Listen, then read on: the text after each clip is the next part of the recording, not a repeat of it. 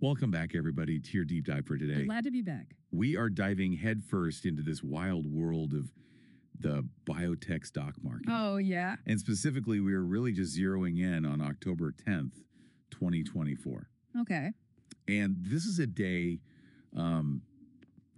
where we saw companies making these huge strategic changes, Right. like really shaking things up. And at the same time, you have these super promising drug trials going on. Yeah. And even with all this, some of these stocks, they just took a nosedive, Yeah. even when there was good news. It's true. It's what is going on? Yeah. The market sometimes, it feels like it's playing by its own rules. Yeah. It really does. So we're going to try to break it down, Absolutely. make sense of it Yeah. for everybody today. The biotech sector for sure is known for its volatility. Uh-huh.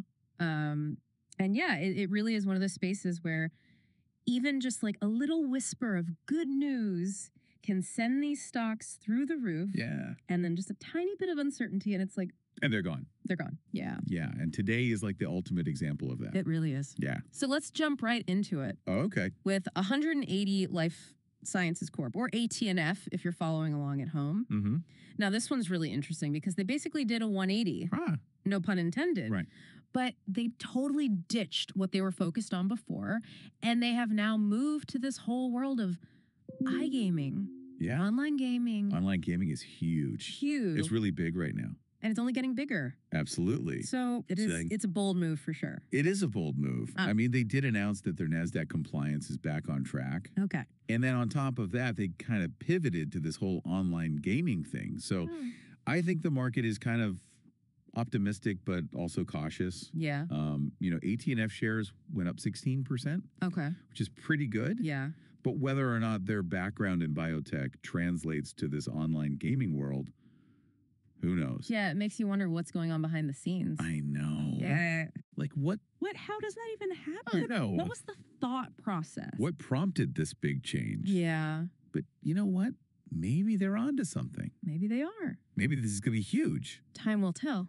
Right. Yeah. Time will tell. It really will. But speaking of bold moves, Duh. let's talk about Windtree Therapeutics, or WINT. Okay. So they've been working on this treatment, Disteroxime, Okay. and it's for acute heart failure, Right. which is a big deal. It is a big deal. And the way it works is it's designed to kind of combat the side effects that you get with some of the current treatments, Right. like increased heart rate and low blood pressure. Yeah, those are pretty serious. Very serious. Side effects. So, Yeah. on the surface, that sounds like a good thing. Hey, it does. You're treating something very serious, and you're also addressing the side effects at the same time.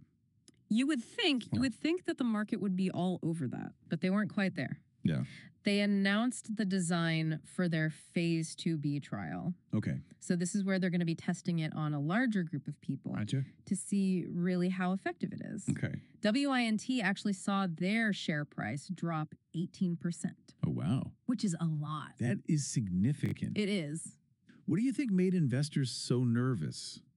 Well, that is the thing about biotech. Yeah. It's like investor sentiment can be just as important as the actual science. Wow. So even when you have what sounds like a really groundbreaking drug, Yeah.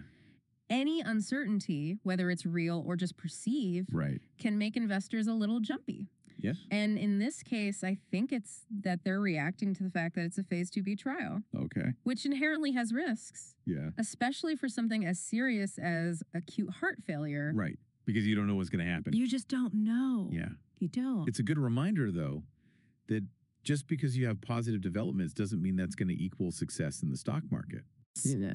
It's not always as easy as like, what's good news, what's bad news, because It's like that. sometimes there's so much more to it. There's nuance there. Yeah. There is. It's not just the what, it's the how and the when. Exactly. And are you ready to see that play out again in reverse? Oh, really? Yeah. Okay, let's do it. Okay, so let's talk about 10x Genomics, or TXG. Okay. They're known for their Chromium and spatial platform, Okay. which are basically super sophisticated tools that scientists use to analyze DNA. Right. 10x Genomics, I've heard that name. Yeah. They're doing really cutting edge stuff, right? They are. Didn't they have some news come out today? They did. And this is a good example of why investors sometimes look beyond just the headlines. Okay.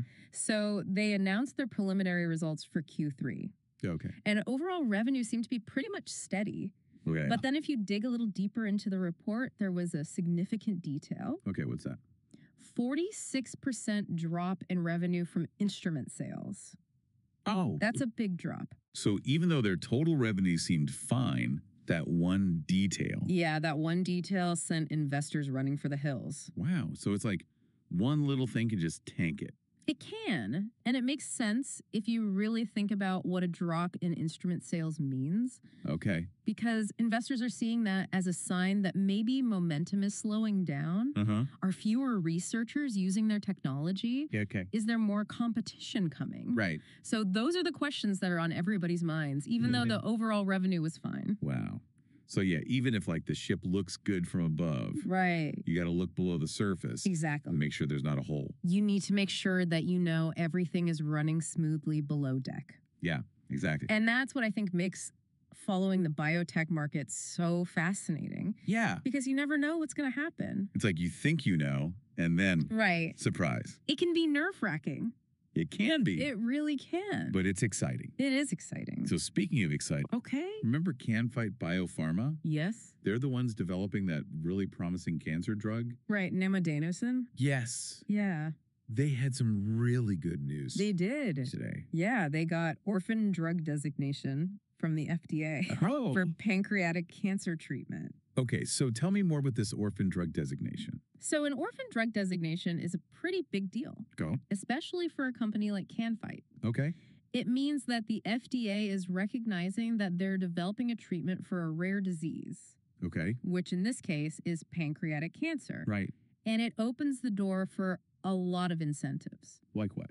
So tax credits, fee waivers, Okay. maybe even a faster path to market. Wow, so it just like Yeah, it kind of like streamlines everything. it really does. Okay. It doesn't guarantee that the drug will be successful, Right. but it definitely increases the odds, Yeah. and it makes it way more attractive to investors. That makes sense. And the market seems to agree because Ah. Can-Fite's share price jumped 19%. That's right. So finally, a case today where we're seeing this positive news be met with a positive response. Yeah.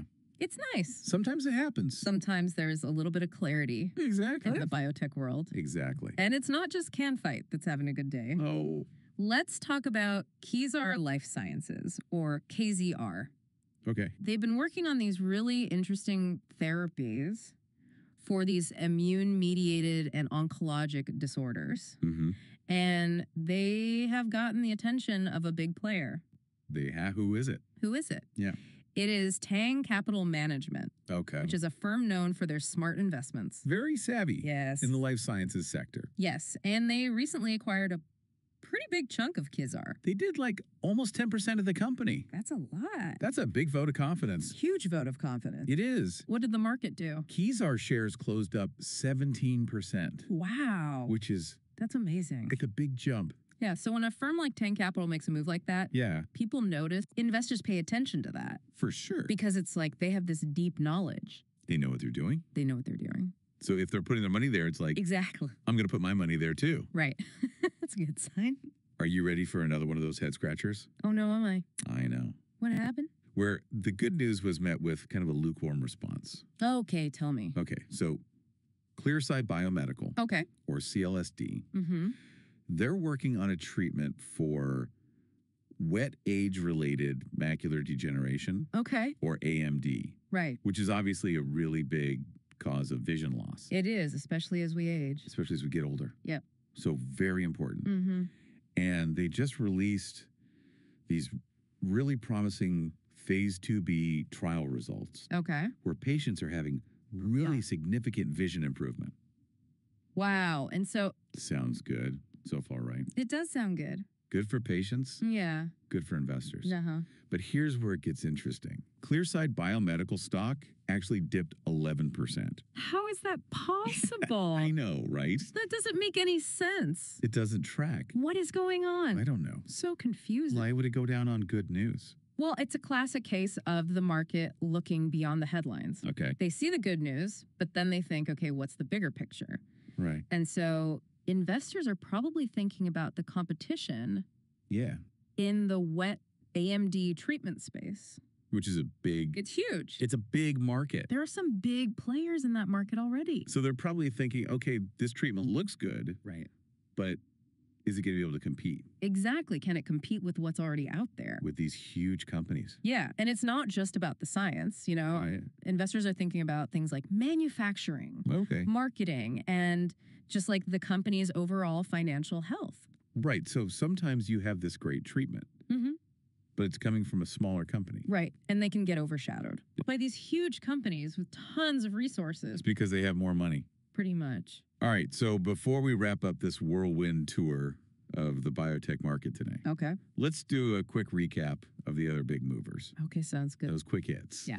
So remember, Inhibikase Therapeutics, IKT. IKT. Yeah. Yeah. They're working on a treatment for pulmonary arterial hypertension, Okay. which is a serious lung condition. It is. And they just got a ton of money. They did $110 million $110 million for their phase 2B trial. for their phase 2B trial. That's huge. That's a lot of money. That is a vote of confidence right there. Big time. So obviously their stock went up 6%, 6%. which makes sense. Yeah, investors see that money coming in and they're like, okay, They're like, I want to get in on that. I'm going to put my money there too. Exactly. But then we have Cardio Therapeutics, CRDL. CRDL. Yeah. And their stock actually dipped 7% It did. after they announced they were offering more shares. Why is that a bad thing? Because if you think about it, like let's say you have a slice of pie, Okay. a really delicious pie, Okay. I like where this is going. and then somebody comes up and cuts that pie into more slices. Wow. Your slice just got smaller. Yeah. And that's essentially what happens when a company offers more shares. Share. The ownership gets spread out more, Okay. which can lower the value of each individual share. So more shares out there, less value. Exactly. It's just supply and demand. Makes sense. Yep. Now, what about a GRI? Bio. GRI. Yeah, their stock went up 9% today. It did. They had a good day. They did. What was their good news? So an analyst at Ascendiant Capital Okay. initiated coverage on GRI with a buy rating.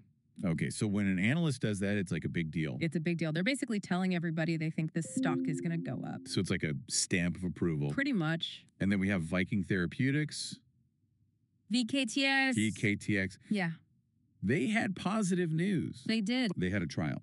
Their treatment for a rare genetic disorder went well, It did. but their stock still dipped 6%. I know. It's kind of crazy, right? I don't understand that one. So even with the good news, Yeah.